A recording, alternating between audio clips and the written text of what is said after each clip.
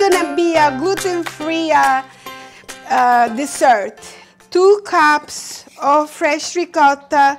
I just left it out to be a warm temperature, and it gets soft.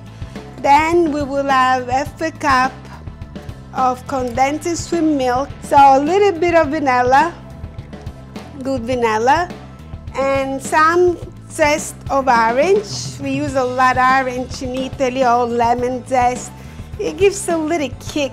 It's some kind of, can't describe the aroma. We're getting like all the oil from the orange. So give a little stir like that, just like that. And you can leave it. To me, it's too bland. I like very fluffy.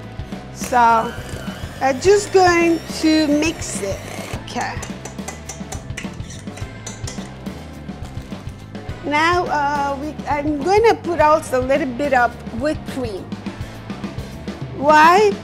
Because I like it and it's delicious. Gives some kind of a silky texture. So let's go.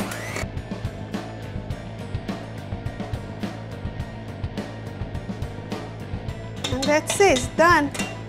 So what I do, I scoop it out. Let me do it here, and otherwise I don't need a pretty dish.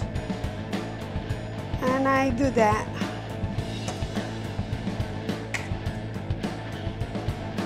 Chocolate, another favorite of mine. Couple of bars, and you shave it over like that.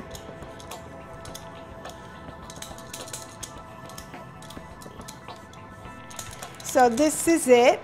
And to make, again, everything needs to look pretty, right? We want to look pretty.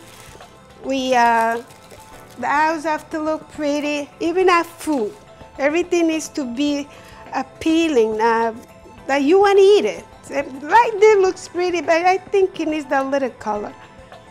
So color is part of our life.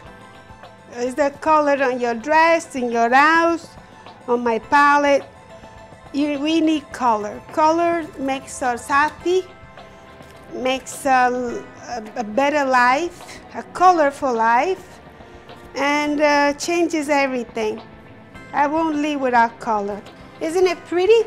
And it tastes delicious. When you have it in the refrigerator for a couple hours, and it will be a little hard. So they scoop it out. You can serve it with more chocolate. I usually add chocolate on the side, like pieces of chocolate on the plate, like that, or some kisses, just to have an appealing.